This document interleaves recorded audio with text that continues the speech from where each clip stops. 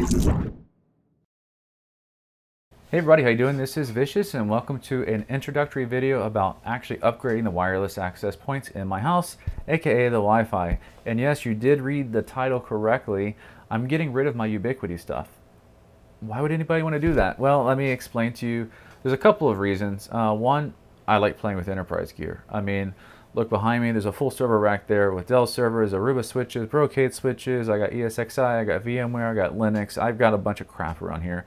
I do this stuff for fun and I do it for a living. So I want to play with some new enterprise gear. But there's also some actual real life reasons as well, and that's because I've been having some performance issues with my Ubiquity access points. The very first one I ever got was the Ubiquity, this is the AC-LR, this is the long range unit. And then not too long ago, I was very, very excited about this. This is the Ubiquity AC-nanohd. This is a really cool access point too.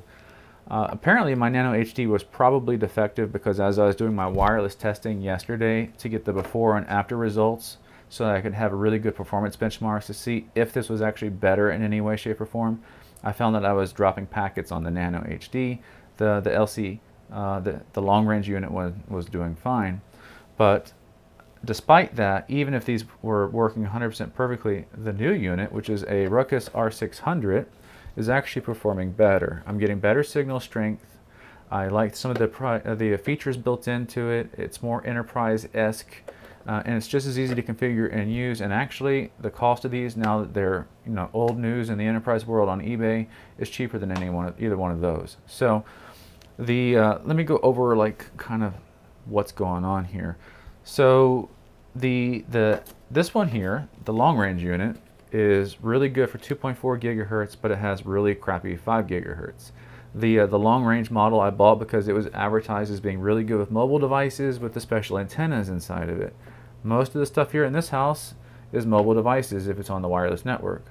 However, and actually testing that in real life, it doesn't really make a difference because it's more marketing hype than anything else. Just because the access point can reach out further doesn't mean that the device can reach back far enough to get to the access point, so it's kind of a moot point.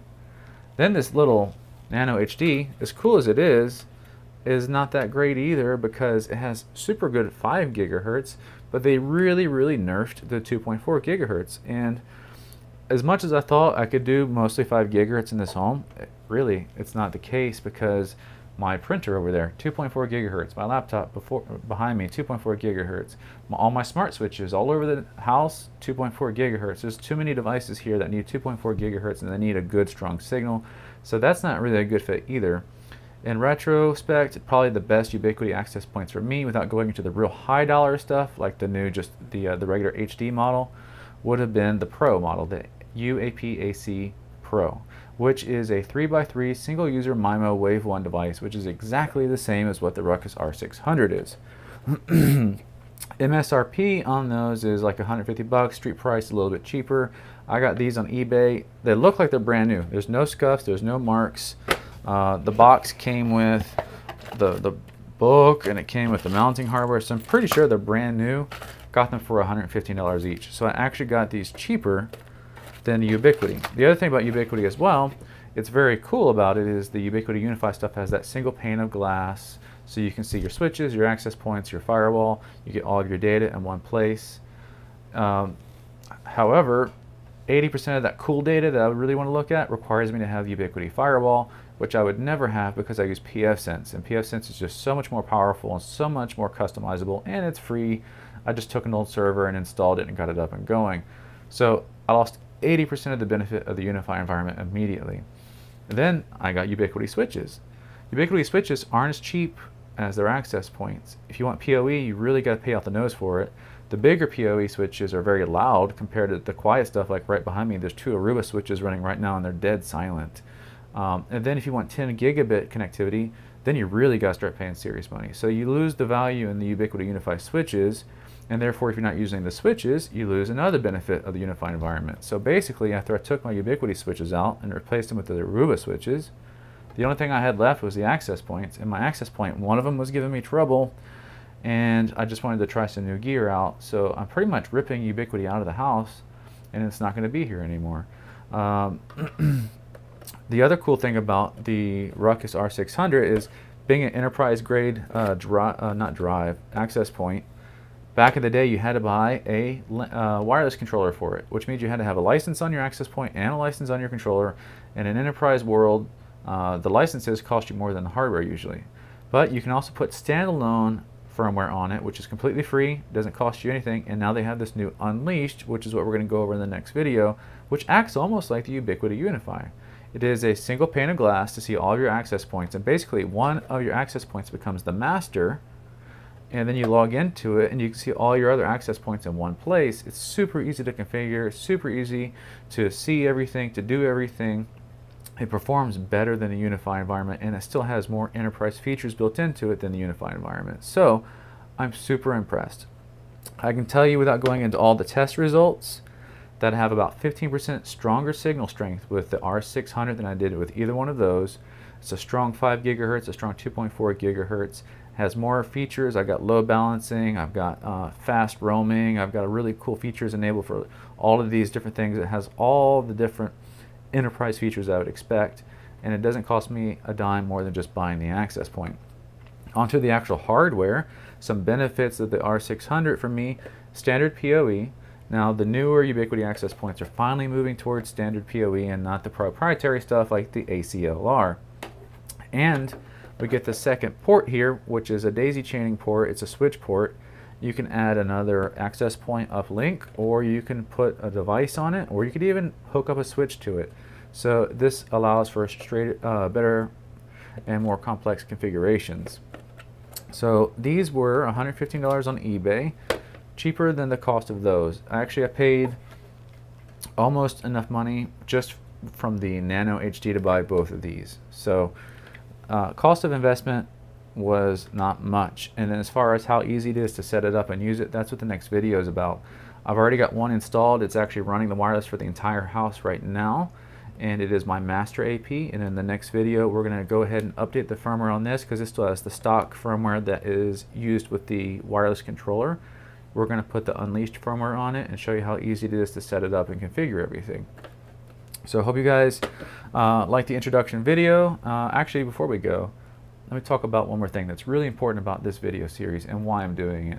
Enterprise grade stuff, fixing some broken stuff, that's good. Also, you need to have somebody who's willing to go out there and actually try some stuff, because I'll tell you what's happening right now with Ubiquity and why I'm going to get some flack. It has the biggest fanboy following right now. The accessibility of these devices is really great. You can buy them on Amazon, you can buy them on eBay, you can buy them from Ubiquity, and they're not expensive to get into, and it's much better than the crap that your internet service provider gives you. The flexibility of putting one of these in the middle of your house and mounted on the ceiling is going to give you better coverage than having that router in the corner of your room where the internet service provider put your connection. However, because it's so popular and because they work, one person is going to tell the next person this is the best stuff ever, then that person is going to go ahead and buy it on recommendation and also say this is the best stuff ever, and it has spread and spread and spread to the point now that everybody on the planet seems to think Ubiquity is the best stuff out there. It is very good for the money, and I like this stuff, especially the access points. That's the one thing from Ubiquity I strongly recommend.